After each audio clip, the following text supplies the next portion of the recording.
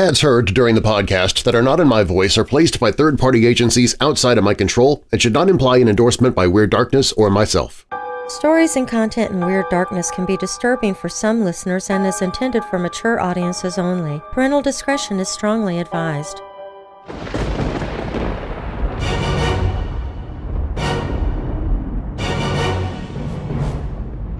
Welcome, Weirdos! I'm Darren Marlar, and this is Weird Darkness. Here you'll find stories of the paranormal, supernatural, legends, lore, the strange and bizarre, crime, conspiracy, mysterious, macabre, unsolved, and unexplained. Coming up in this episode, it's Thriller Thursday, and this week I'm bringing you a tale of horror fiction from one of our Weirdo family members. It's a story from Rob Funkhouser called The Daemon Wood. If you're new here, welcome to the show. While you're listening, be sure to check out WeirdDarkness.com for merchandise, my newsletter, to enter contests, to connect with me on social media. Plus, you can visit the Hope in the Darkness page if you're struggling with depression or dark thoughts. You can find all of that and more at WeirdDarkness.com. Now, bolt your doors, lock your windows, turn off your lights, and come with me into the Weird Darkness.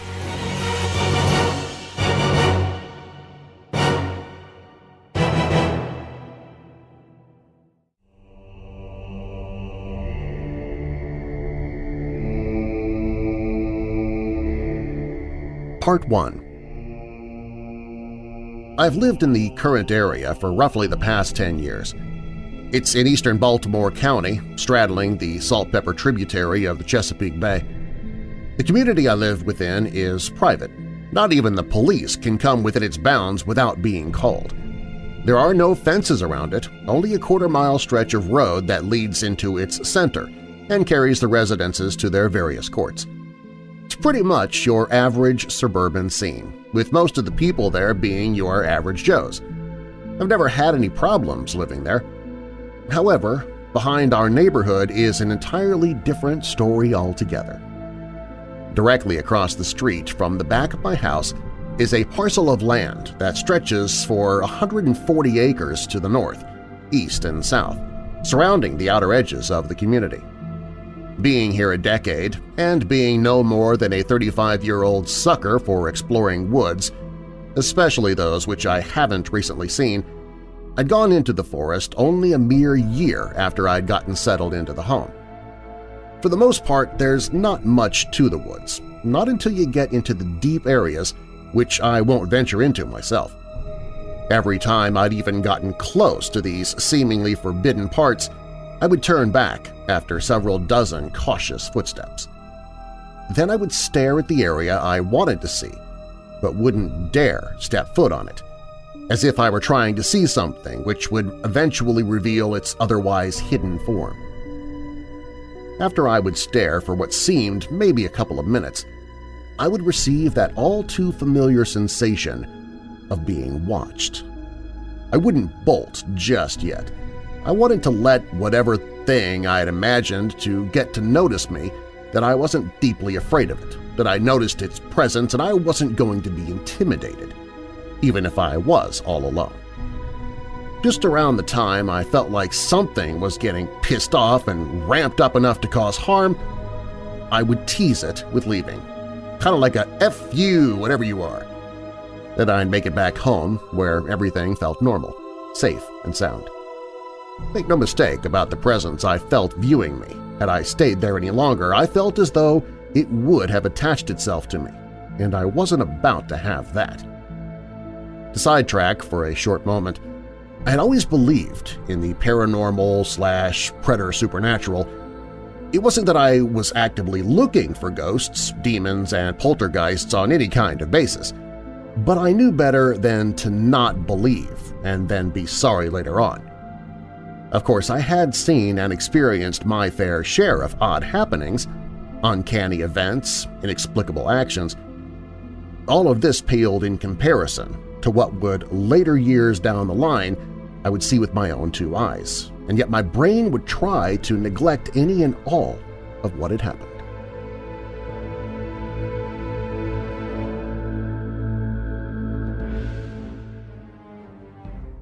Part 2.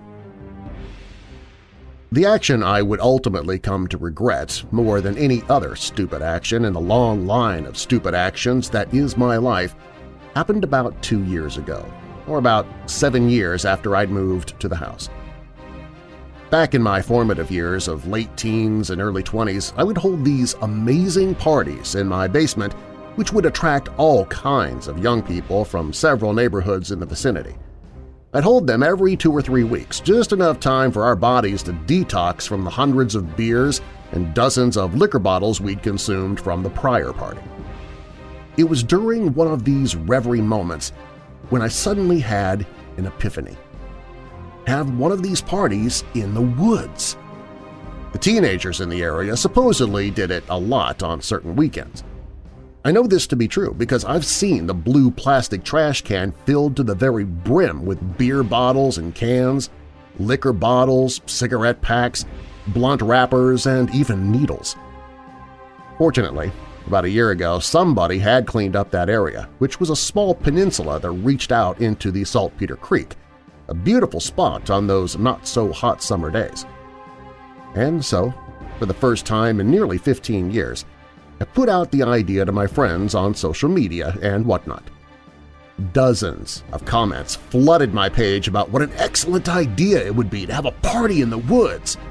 So I set the date, May 7th, 2016, and told everyone to not get too drunk on Cinco de Mayo, which was, of course, 2 days earlier. As time seems to do to all of us as we get beyond that certain age, where it suddenly speeds up at least 15%, those 10 days went by in a relative flurry of no time at all. Being the one throwing the party, I had to make sure the area was going to be set up and ready for who knows how many people. Even though it was private property, the owning company was based in Florida, so there wasn't any real danger of us getting caught, locked up, or having the cops called on us as long as we kept the noise limit to a minimum and the bonfire below 2 to 3 feet. May 7th, 2016. That night will forever haunt the hell out of me. By this time, years after I had first taunted whatever that thing was in the wood, I had casually forgotten about it all. I knew there was something not quite right about whatever dwelt there, but I had set up the party in a different area from the deep wooded places, so I was confident that there'd be no trouble at all. It wasn't that the party had gone wrong. Quite the opposite. The party started off great, with everyone in attendance performing a waterfall drink of a tall boy beer. You know, get the buzz going for the night. Then those who hadn't spilled their beer all over themselves puked up in trying to chug the big can all at once, or simply wussed out and went on to take a shot of various liquors. For the first 4 hours, everyone was having a blast. Someone had brought an amp and hooked up their phone and played great tunes all night long. The next few hours after that, however, were a pure nightmare. Sometime around 2:30 in the morning, about 60% of the crowd had gone home, which left my closest friends still partying with me, even though not too many people were still drinking at that point. I was walking around the site making sure there wasn't too much trash to be cleaned up the next day when my foot caught on an unseen root. Down I went into a tangle of thorn vines that just so happened to grow everywhere in this forest. Fortunately, I had had enough to drink that the half-inch-long thorns hadn't caused too much agony as I thrashed around trying to get out of the mess and back onto my feet. A split second later, there was an explosion from the dying fire. The flames had suddenly leapt into the night sky as if someone had tossed in a propane tank, but none of us had anything like that. We had lit the fire with paper, kindling, and some lighter fluid, and the lighter fluid had run out 2 hours ago. So there was nothing to explode in that fire, and yet it did explode all the same. I remember covering my eyes from the brightness of the 12-foot pillar of fire, felt the heat as it radiated outward and upward, and then was rolled over by the shock wave of the blast. I was out of the bush, but I stumbled as I tried to find my footing and fell down a slightly slanted hill. I kept rolling for a few seconds, then nothing. Apparently, I'd struck my head on a rock that was in a shallow dip in the land and was found 10 minutes later, unconscious. Those last few sentences I had been told about after the fact. I remembered none of it except the fire erupting into the early morning sky. Other than that, I woke up in the hospital with a 3.5-inch gash on the back of my head. What I was told next chilled my soul and heart to their cores.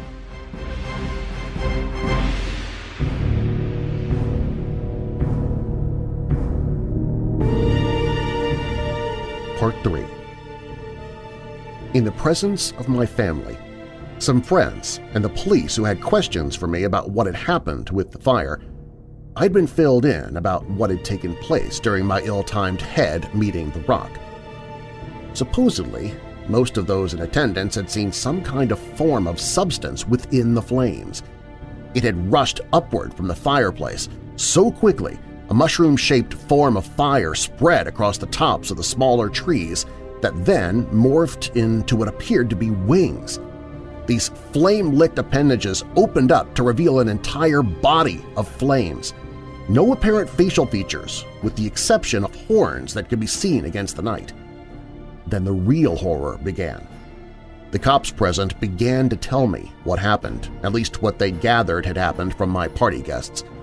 As this demon of fire rose from the pit, those of my friends who hadn't fled in terror were struck dumb at the awesome sight, unable to move. They just watched as one by one of these staring bystanders were lifted into the air by an unseen force, which obviously the flaming form was controlling, that incinerated their bodies to char within seconds. Altogether, 4 of my closest friends had died that night from what the police termed as a freak happenstance of unknown origins. My mind reeled with what I had just been told. If I hadn't been in a thorn bush a few seconds before, more than likely I would have been counted among the deceased. But I knew it wasn't an accident or a freak occurrence. That demon thing took my friends because I had goaded it years before, and now it had an enemy until I died, or I sent it back to hell.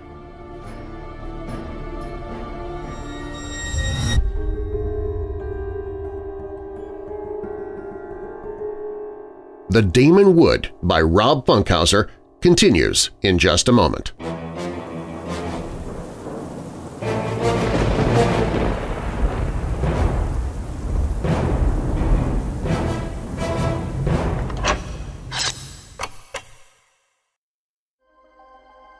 Are you a member of the Darkness Syndicate? The Darkness Syndicate is a private membership where you receive commercial-free episodes of the Weird Darkness podcast and radio show, behind-the-scenes video updates about future projects and events I'm working on. You can share your own opinions on ideas to help me decide upon Weird Darkness contests and events. You can hear audiobooks I'm narrating before even the publishers or authors get to hear them. You also receive bonus audio of other projects I'm working on outside of Weird Darkness. You get all of these benefits and more starting at only $5 per month. Join the Weird Darkness Syndicate at WeirdDarkness.com/syndicate. That's WeirdDarkness.com/syndicate.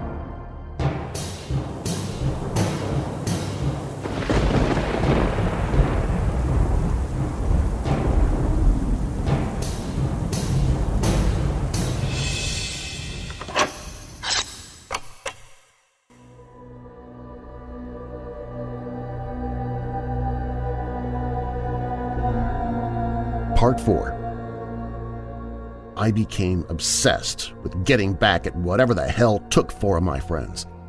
Those who knew of what happened, which happened to be everyone in attendance who had survived or those fortunate enough to have left earlier in the night, the latter through the grapevine that is the online community. My email was inundated with people asking me if I had really seen a demon made of flames or was it all crap. I replied to as many choice emails as I could until my reserve and my resolve crumbled and I had to find the strength to fight on anew. I doubt that most, if any, I had responded to had believed my story of hitting my head on a rock and going unconscious. But that doesn't matter. I have the actual scar to prove that story. With answering the emails out of the way, I took a walk back to the site in blinding daylight, lest any untoward being tried to test my resolve. The yellow police tape was still up, but everything else had been cleaned up by some of my friends who had come back the next day. Sitting against a larger oak tree was already some candles, a cross, pictures of my 4 friends who had passed, and a carved piece of wood that read "Rest in Peace" about 3 feet above the makeshift altar of remembrance. I looked at their pictures and silently apologized for their deaths one by one. By the time I was on my last friend, my face was streaming with uncontrollable tears. I couldn't let them die in vain, not without them being avenged for their lives being taken under my watch. Grief and heartbreak were soon replaced by anger, an unquenchable anger that threatened to spill over into doing something violent. But that's what the thing wanted. It wanted me to act out in a flurry and fury of emotions, to not think clearly and go off half-cocked like some hormone-ravaged teenager. Oh no, not this time. I left the forest shrine, walked back to my house, and began researching any and everything on demons, elementals, and pretty much anything that dwelt in dark, forested areas. Most of these things seemed to be either held back or weakened by salt, iron, silver, holy water, etc. I would pack a little goodie backpack full of nasty stuff for the demon, if that's what it was. I would come out victorious against this thing till I had beaten it to its weakest form and sent it back to hell or whatever messed up place it had come from.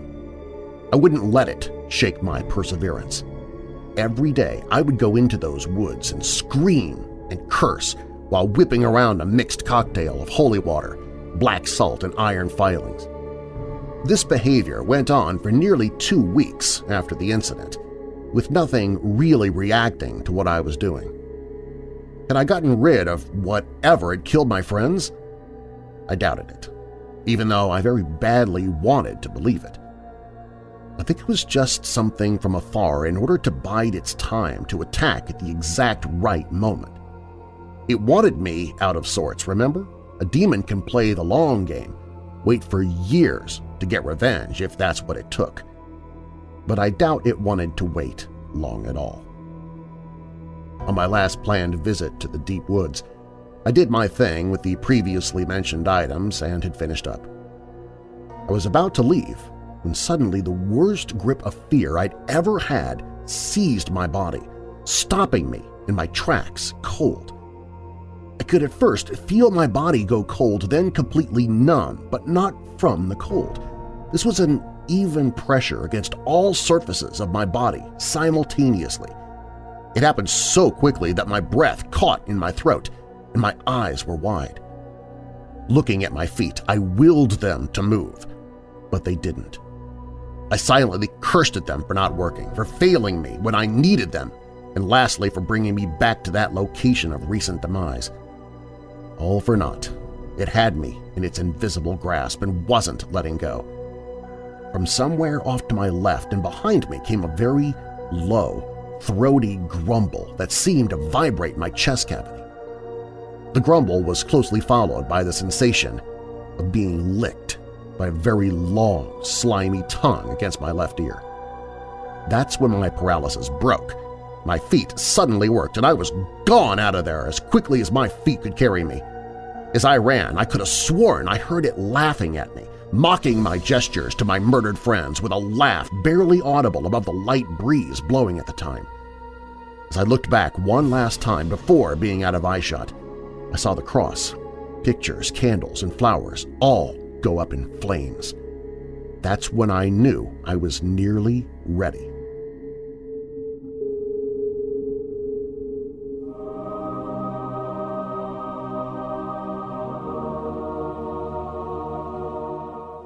Part 5. To be honest, I'd taken a reprieve from dealing with the thing in the woods. I'd realized that I was becoming dangerously close to being obsessed, which had begun to affect many aspects of my life. I had become detached from the outside world, only going to work and then home, barely taking the care of myself I needed. I'd skip eating a couple of days at a time, the same with bathing and other personal care subjects. I wanted nothing but to get back at that coward, that murdering, thieving demon. But I had hit a dead end. There were no more things to learn about symbols, blessed holy relics, salts, herbs, oils, etc. I had tried them all in every combination imaginable, but nothing was effective. Nothing got rid of my newest enemy, and this fact alone is what inspired me to keep going. It had been a week after I'd begun searching when one of the emails I'd sent out had come back with a hit. It was the first glimmer of hope I'd felt in weeks. A friend of my mother's boyfriend, being a professor of ancient Israeli studies in Israel, had contacted me, explaining that he might have something that could help with my problem. He said that, biblically, King Solomon was supposedly given a ring which could control demons. He had received this ring from God himself, and it was adorned with 9 stones of certain type. Skipping over most of the blather that I couldn't keep my eyes on long enough to care, I finally found the meat and potatoes of the email. He said he believed that he'd found one of the second-generation rings, of which there were 12 for each tribe of Israel. And according to this professor, these rings were all made from a small portion of the original King Solomon ring. What I read next kick-started my heart with happiness as I read that he would loan it to me for a week in order to help me with my problem. I was ecstatic, to say the least. I could barely wait the 2 days it took to get from Israel. The professor had expressed it to me. When I opened up the solid wooden container that was inside of the large cardboard box, the ring sat beautifully in a velvet holster. Its gold content was unquestioned as I felt its heft when I picked it up to give it some scrutiny. In the ring's center was a green stone that almost seemed to glow with an inner light. The longer I held the ring, the better I felt about the next confrontation. The better I felt about myself, and my friends' deaths didn't seem like such a big concern. That's when I realized I was being affected by whatever positive energy this ring held and would soon care about nothing but the ring and its sensation. Quickly, I set the ring in its container and closed it. I had my atomic bomb equivalent of a mystical artifact, and I was more than ready to use it. I can't exactly say why my mother's boyfriend wanted to help me out so graciously by allowing me to use such a rare and archaeological gem like he did. Maybe he had once had a similar problem? Or maybe he simply could relate to my hopelessness. I suppose the reasoning behind the loan was to use it for what it was made for, banishing and controlling demons. But would it be enough? What if all 9 stones had to be on the ring in order for it to work? Would I die and be dragged to hell for trying to stop the abomination in the woods? Of course, there was always a possibility, but that was a chance I had to take. If I didn't take the stand now, this thing would keep doing whatever it had been doing for what I suspect had been a very long time, on the order of thousands of years. Well, if there's one thing I could never stand, it was a bully, and this bully was going down. It was the day after I had received the ring when I decided to take this demon down. I had my bag of tricks, the various other avenues I had tried against the thing without much success. Why? Simply put, everyone needs a backup plan when stuff goes sideways. I still doubted the ring's ability to affect the demon as greatly as it would if all the stones were on it, but I had no other choice. I had come up against this thing several times, and each time it won. Not this day. I could feel the ring's aura. ambience, whatever it was. The sensation was growing stronger the closer I got to the spot where my friends had died. Maybe this ring would work, and I could pack this demon to hell with a big old middle finger. Suddenly, I was there at the spot. My nerves were on edge, my senses were turned up to 11, and everything around me seemed to emanate its own inner light. I looked around at the area with new eyes for the first time in nearly a decade, and I could feel the inherent goodness of nature all around me. Think of it as pins and needles being gently electrified but 100 times stronger. My body felt like it was vibrating, humming with some unknowable energy that coursed stronger with every breath I took, and I had yet to put on the ring. I knelt down, opened the bag, brought out the ring, and put it on. The sensation I had been feeling grew exponentially as soon as it was on my hand. That's when I saw it. A black blemish on the glowing vibrance of the wood's life force, and it was growing bigger by the second. So, that's how you arrive. I spat venomously at the thing while its hole was growing. I clenched my hand tighter, feeling the ring's power working in me as I watched a crimson shade grow in the inky blemish of reality. Then it stepped through from its world into mine. There was definitely a humanoid outline to the thing, whereas before I had never seen it, only felt its presence. It was massive, a good 10 or 12 feet tall. Its wings were equally just as massive as it stretched them out to let me know what I was dealing with. When it was entirely out of its jet-black portal, I suddenly raised my hand without really knowing why I had done it.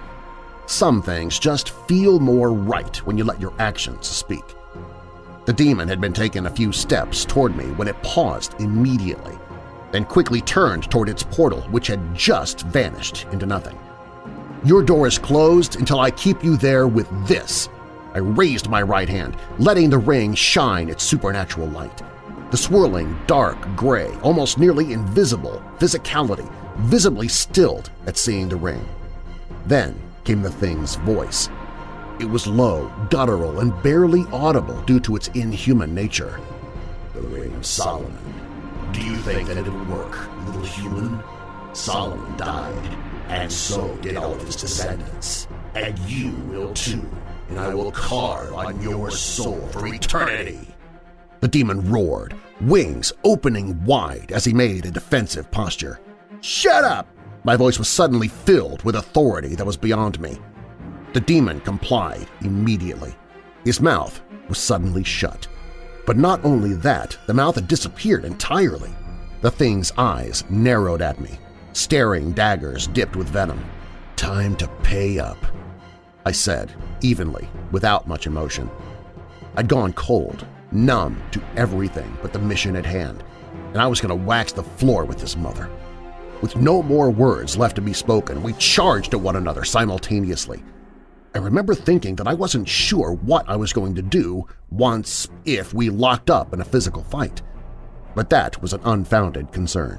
The ring was controlling my actions through a combination of knowing the beast's weaknesses and knowing and enhancing my strengths. The demon swung at me with a huge clawed hand, but had missed as I dodged the attempt and slid between its opened legs. I stood up just in time to be whipped at with the tail, but no blow fell on me. I realized the ring had stopped its action instantly. I liked this ring. I leapt into the air to attempt to steam at the thing's vulnerable back, but I was battled aside by a wing. I collided with a large tree, but sustained no injuries. The ring was playing defense and offense for my body during the fight. By the time I landed on the ground, I was set upon again by the fiend. He slammed both huge fists on top of me, burying me below ground level and knocking over the tree in one swoop. I raised the ring again, and a powerful green-hued light erupted from the gem. It forced back all the debris and the attacking foe long enough for me to recover. I stood there, staring at the horrid hellspawn. It seemed to be waiting for me to make the next move, but before I could, I heard a voice. A still, small voice speaking to me, to inside of me, to my soul? The demon knew it immediately. narrowing its sulphurous eyes at me while I stood there with my head tilted to one side listening. What did the voice say? It told me to not use anger because anger alone wouldn't defeat it. Use the love for your friends, of your friends you've lost to battle the enemy. That sweet voice said as we felt each other intermingled for the first time. It was the greatest sense of peace I had ever felt. It was as if everything would be okay. Nothing would touch me, let alone hurt me. I reveled in this sensation and then embraced it, and that's when things got interesting. My turn. Those were the only 2 words I spoke before what came next. I let my guard down because the ring protected me. I closed my eyes and did exactly what the small voice told me to do. Embrace the love of my late friends. In an instant, so quickly gone and yet somehow it stretched on for an eternity, I relived every memory I'd ever had with my friends. The sensation of the ring grew even more powerful, lifting my body from the ground while the eyes were still closed. I could hear the demon in my head, screaming every negative abomination it could think of, but it was muted and seemed far off. Then I heard other voices. My friends. I could perceive each of their voices individually and simultaneously. They were thanking me for remembering them and going out of my way to slay the demon. Let us finish this then. My mouth moved, but it wasn't my choice. It was a combination of all the voices the demon had ever stolen or cheated.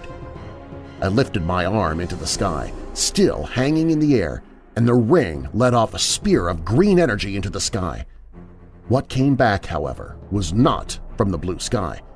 A portal so intensely white opened seemingly between the clouds and immediately shot down to the earth like a sentient laser beam.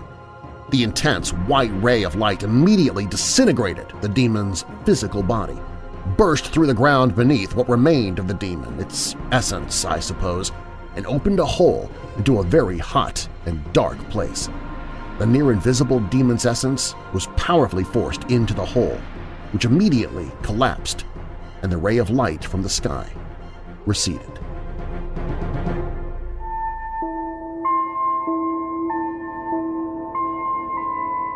Epilogue. 3 days after I had battled the demon and won, I called my mother's boyfriend to thank him for getting me in touch with the Israeli professors who had loaned me the ring. He had the oddest reaction ever when I told him this. I don't know anyone in Israel. I'd never known him to be a practical joker, but I had laughed then. That's a good one, Paul, I said, exhaling after having laughed, but his voice hadn't changed a bit. I'm serious, I've never known anyone in Israel. Wait, then what about the email from you and the professor? I only received them last week. I'm sorry, Greg, he said. I really don't have any idea what you're talking about. And an email? I had the internet service cut off a year ago at my house, and I've never had an email address. My mind reeled at what he told me. If he hadn't sent an email or received one, then how on earth did I receive them? And where did the ring come from? If not sent by a professor somewhere in Israel. I looked at the black box that contained the ring, which was sitting on my desk ready to be sent back. I could see a little sliver of its green light seeping out of the cracks of the box, and then it faded. I hung up without another word to my mother's boyfriend. My life just became infinitely more interesting.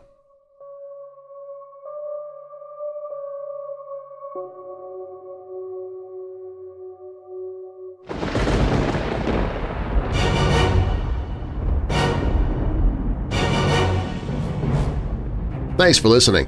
If you like the show, please share it with someone you know who loves the paranormal or strange stories, true crime, monsters, or unsolved mysteries like you do. And please, leave a rating and review of the show in the podcast app you listen from. You can email me anytime with your questions or comments at darren@weirddarkness.com. Darren is D-A-R-R-E-N. WeirdDarkness.com is also where you can find all of my social media, listen to audiobooks I've narrated, shop the Weird Darkness store, sign up for monthly contests, find other podcasts that I host, And find the Hope in the Darkness page if you or someone you know is struggling with depression or dark thoughts. Also on WeirdDarkness.com, if you have a true paranormal or creepy tale to tell, you can click on Tell Your Story. You can find all of that and more on the website. The fictional story The Daemon Wood was written by Rob Funkhouser. Weird Darkness is a production and trademark of Marlar House Productions. And now that we're coming out of the dark, I'll leave you with a little light. Proverbs 8 verse 13, "To fear the Lord is to hate evil. I hate pride and arrogance, evil behavior, and perverse speech." And a final thought. Courage is not the absence of fear, but the triumph over it. Nelson Mandela. I'm Darren Marlar. Thanks for joining me in the Weird Darkness.